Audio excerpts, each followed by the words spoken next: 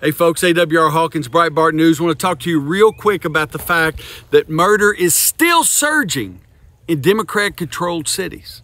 We covered it at Breitbart on Monday of this week. In Atlanta, in Denver, in Houston, in St. Louis, murders through the roof. Not only that, if you look at cities like Los Angeles, cities like Boston, murders going up, up, up. Not only that, but you know we regularly cover at Breitbart.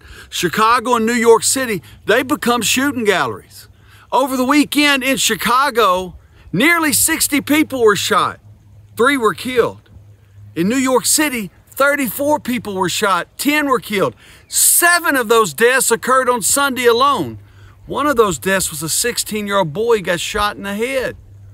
Now, Mayor de Blasio told New York City residents he laments the boy's death, but we've gone through this before. Just a few weeks ago, he was lamenting the death of a 1-year-old who was shot and killed in a stroller. You see the point?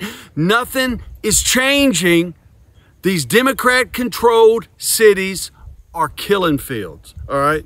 Now, you'll remember that article Washington Post did. We covered it at Breitbart. They said of the top 20 most violent cities in America, 17 of them have a Democrat mayor. Of the top 20 cities with the most incidents of violent crime per 10,000 residents, 19 of 20 have a Democrat mayor. Folks, this is why President Trump says Democrat-run cities are dangerous. Some of the most dangerous places you can be. He's right. Folks, wherever you live, learn your state law. Do what you have to do legally to exercise your Second Amendment.